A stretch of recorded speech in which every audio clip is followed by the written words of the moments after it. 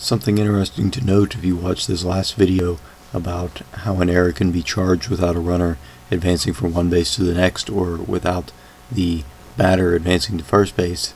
If a fielder were to drop a pop-up in foul territory and extend the time of the batter at bat, even if that runner is then put out later in the at bat, the fielder would still be charged with an error.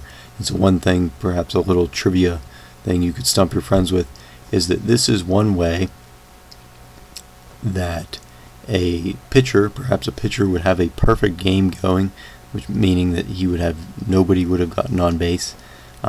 This could take place where we see a fielder miss a pop-up in foul territory, drop it, be charged with that error, and yet the batter would not have reached base because of that error.